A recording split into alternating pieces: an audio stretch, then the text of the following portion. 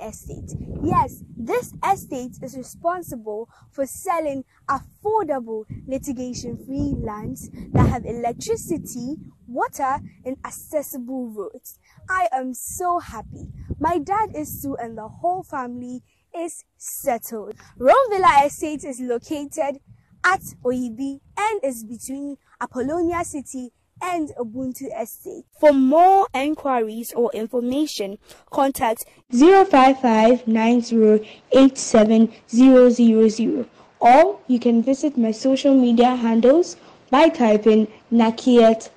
Order for Makwaba on my channel, so you and some bebre air coswa, as I say, you didn't move by Emma Washer. What I say, you say,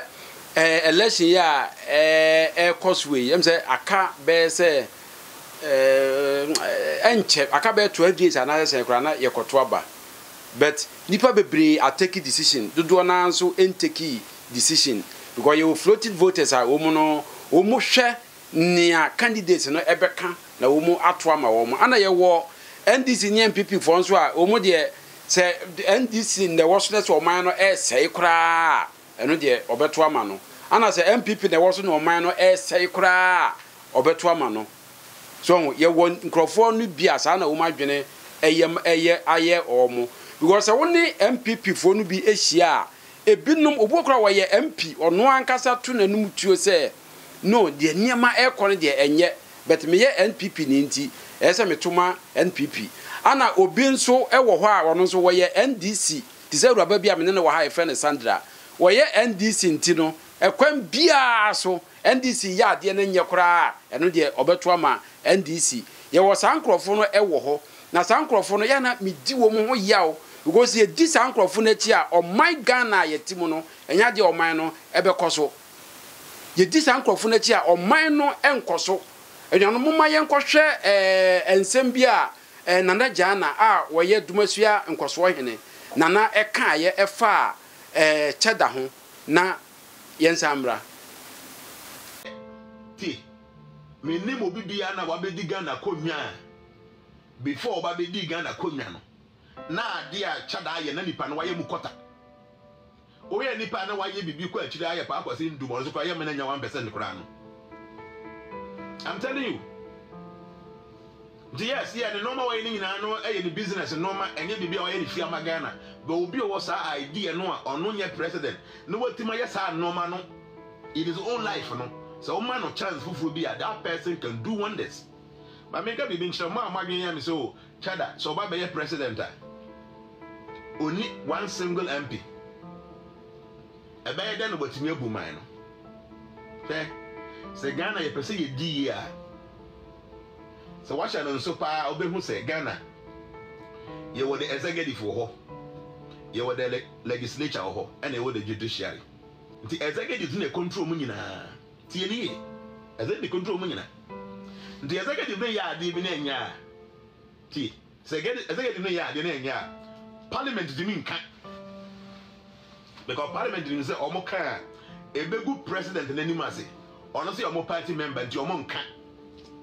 parliament ye bi na nya obehunu say executive entimi nka because him say yan yankrofo na dɔɔso e wo parliament ho and the ye kan ebegu ye party na ni mase. So answer the judiciary na eye bibia ayi ntimi nka executive ntimi nka because nipa odo omanim no asatoni general na ye omu nipa the ban say the executive the legislature the judiciary no omu na ebu man no omu na e benefit timamufo no em benefit because omu nim omu ho I say kotokubo bo no unu anima ye mpasew omo so ho miensa no the executive the legislature the judiciary omo nyina was ho no mo play monkeys play by sizes and was ho hwe obo ha ade aye wo ha nansi en China MPP for kan say finance minister Oforiata ombo ne ho mo de nti aban enyi ne mfiri so mina mo kai MPP for the Bible nti be yesa press conference no anche na president from call aban fi Jubilee House. Omoko homo buy mo te say obi ka ho asem bi. Ye be ka kire omo say party you ntibia na election. De mo ye man hwe ye be gu aban n'anim ase. Egu n'anim ase a ye be lose power. mo de mo ye mo hwe ne yi wo ye nipa o mpeso be lose power nto be mie ma no atum because the more na wo kan se matia executive no a wo ye party member no ebegu party ni mani mase de me kan wo ye ba dwe ma no se de me kan ye no kre okay this aban no aye president no de the budget e ko parliament na parliament for say o ye nyina no ye nya wo party member nti ye nye eye budget ni ntumu a aban no enam se oni any party member wo parliament ho no obeye bold no wa ba abontin abeka che Ghana for se Ghana fui mo na moto abama be se menye president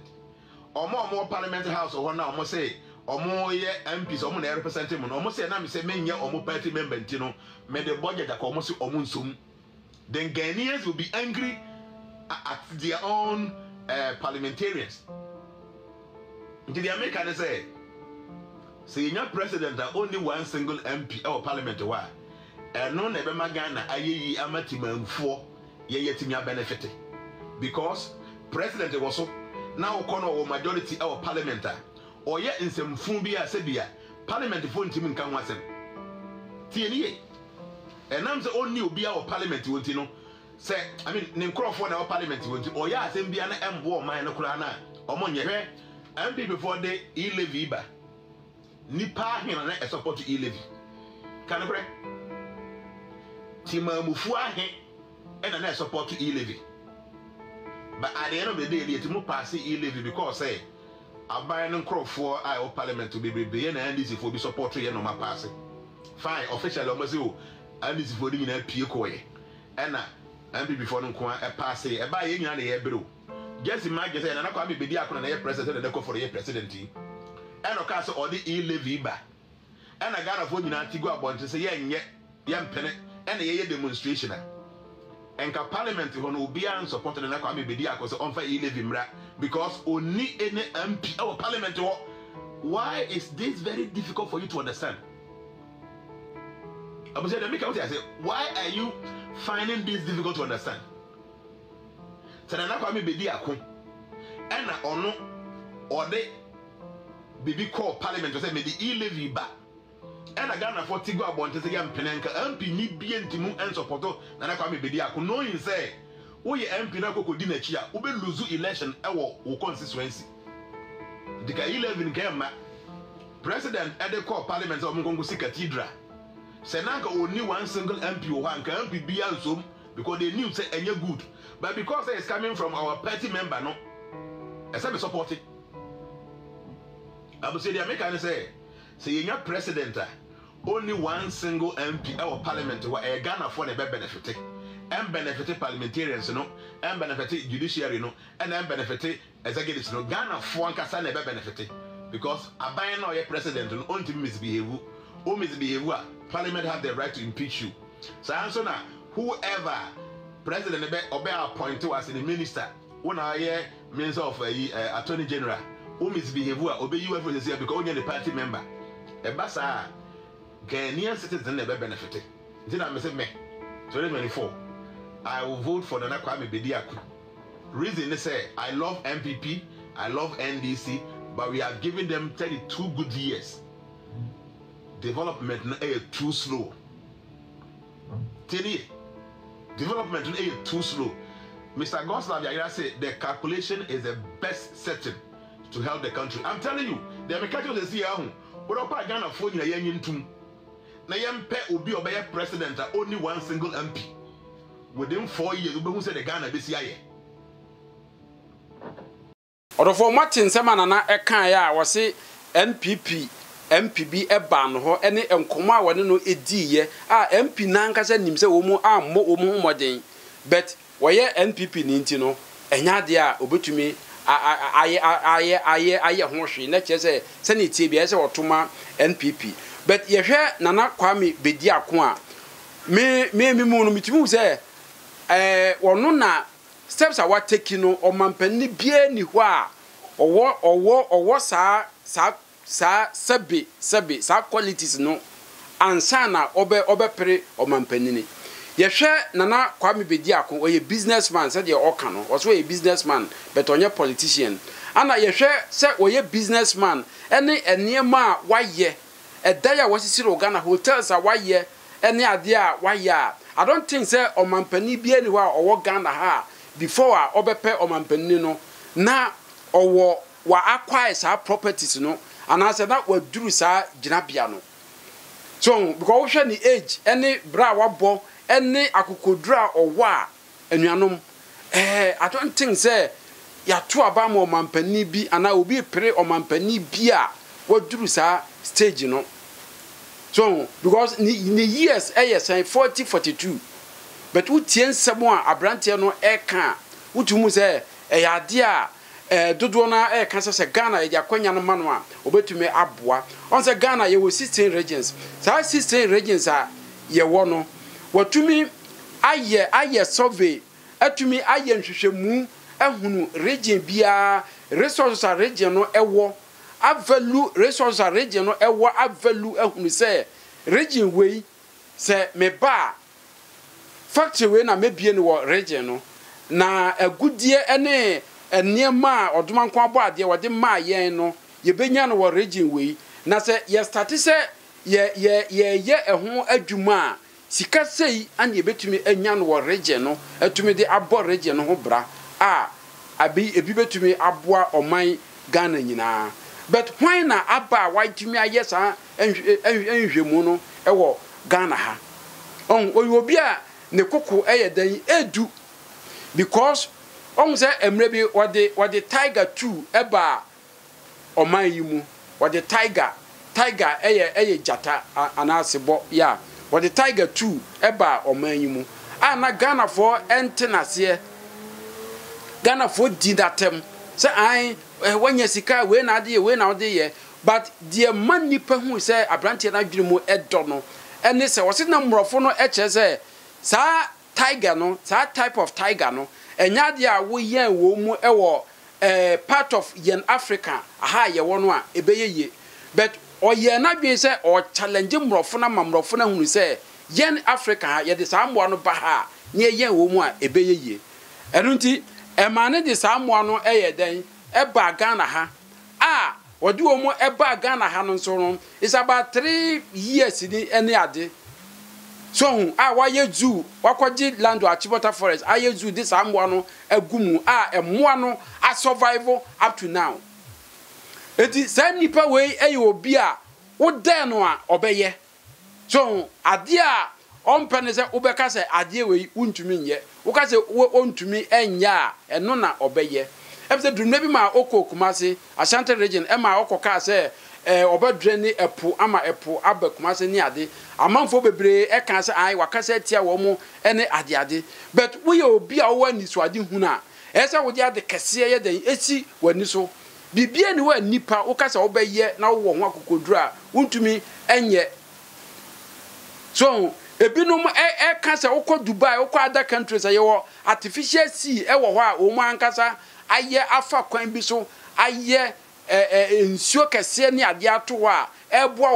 wo mu ye nipa se ye nea enu nti se broni atumi aya adenti na yen wo ye bibini a wuntumi ye ye twa broni ho a moja eba no ye black ana enye black but Ghana ha ye wo politicians bebre wo Ghana ha o ma kosku wa brochira kwatena brochire o mu ni mbrofo akoye adwuma aye adwuma no aboa mbrofo ma o mu kro abaso o mu kro no akoso but oba Ghana ha na umman ministerial appointment at the end of 4 years no ko bua international mesa nipa no akoso no wo ministry or no sometimes what the public accounts committee una utie ensemo a ekoso obi a utum se na dwene mu do onim nwoma na wo hwa nipa no obebua konta sika no wadi ede na o yem enso ye kura wo mu ana ye jai wo mu ye wura kufu ado eba no oka corruption ho asem bebre enso enne ede na ye hunu ye hwe eka Ghana ede so ye hwe ka Ghana de ye wura former president ye wura John Dramani Mahama ne penso edi ntina Ghana for etu etia no Ghana for hunu se akwanya ye de ama no nya ho modern bona wabo no enu nti ye yi no ye dey esi nchen ewura kufu ado kansem de ye campaign na ono so betena so no west she say Ghana ye hwe eka ye de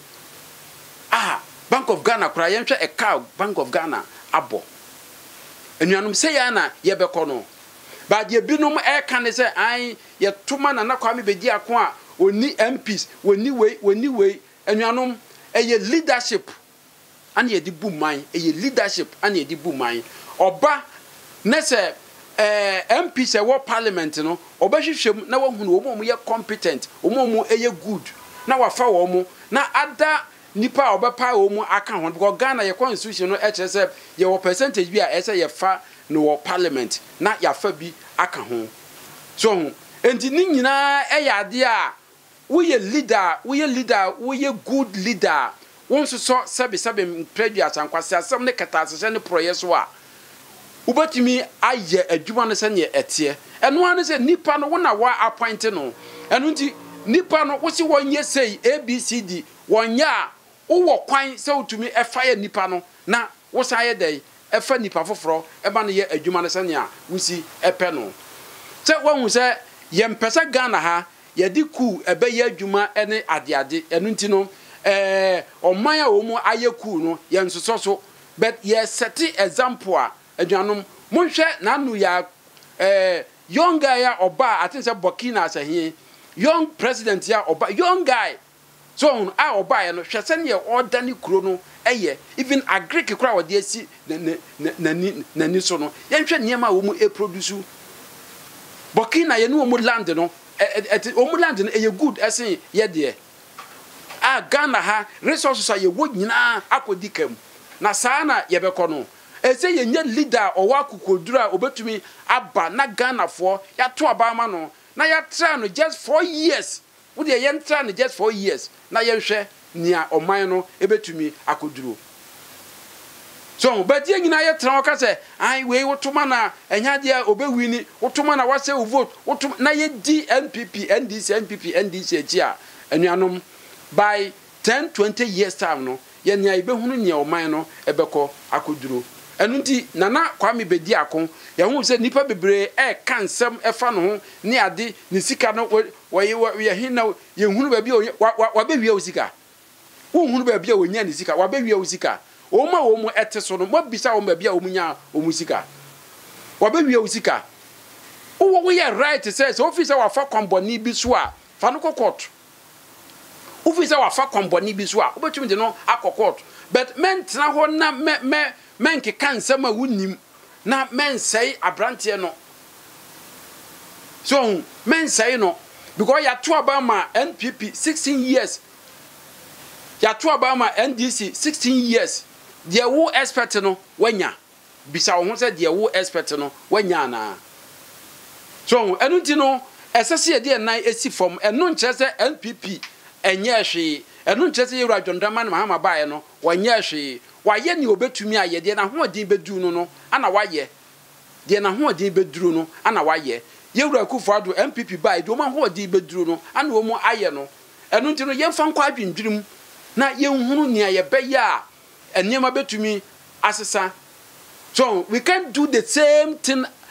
bia say ye expect different results yes bia results wa ye hunu no eno ana ye behunu ye to Obama MPP a results ye to eno ana ye behunu but ye pe different results wa ye pe different leader I think say eno nya de a ebetumi aboa ana ye di dwumadie no ebesie fa comment eto comment section wo when na 7th December ye nto aba no ema no wujuju say ye de ma NDC a enema betumi asesa na wujuju ye de ma NPP a enema betumi asesa na ana wujuju say ye de ma na Kwame Bedi Ako a we new person ye benya new results ana asesa bidin di wofa makramo